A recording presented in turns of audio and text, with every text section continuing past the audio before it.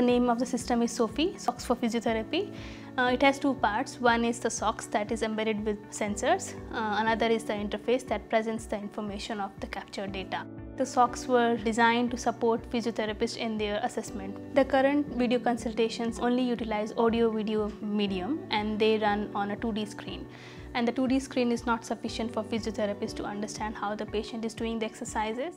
The sock in particular, it provides very specific information about a person's foot position and weight bearing, and there's a number of conditions where weight bearing in particular is key to recovery. The client gets a chance to see what's happening as well, so it's like they get biofeedback of what's going on. Seeing those minor progressions is really hard to see without a way of measuring it. The socks and the interface provided a way where we could see where specific improvements were being made. It just opened up a whole new world of information that I wasn't able to get otherwise. If these were easy to produce and cost effective, then it'd be great. Australia's uniquely set up to explore questions of teleconsultation. We've got a large distributed population. I think there's opportunities to provide computational richness and sensor communication that's much more than what we've seen. I think there's opportunities for monitoring other parts of the body that can lend themselves to more interesting and innovative teleconsultation experiences.